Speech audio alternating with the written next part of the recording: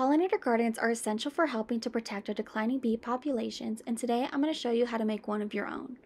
Picking a place for your garden to live and thrive is the first step in this process. For my garden, I'm going to be using a large pot that I found at Dollar Tree, but they can also be made directly in the ground. Obviously, the plants you choose are the most important part of creating a pollinator garden, and the decisions on which type of plants that will go into the garden are crucial. You can either choose to start your plants from seeds or starters, which are already sprouted plants. The last step in this process is to assemble your garden. Since mine is in a pot, I will be using soil bought from the store, but if you're making one in the ground, then be sure to till or break up your soil before planting. The next thing to do is to plant your plants and watch them grow and bloom. Your garden is now complete.